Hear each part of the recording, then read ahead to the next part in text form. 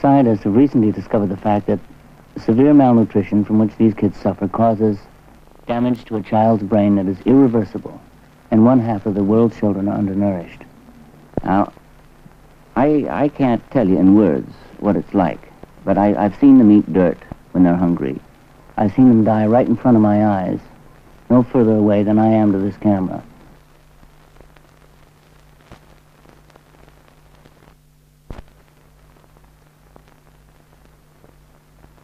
There are 900 million children that are threatened by disease and poverty and ignorance and hunger.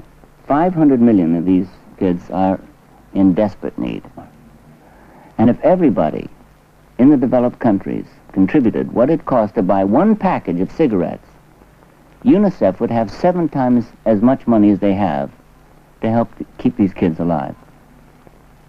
That's one package of cigarettes a year.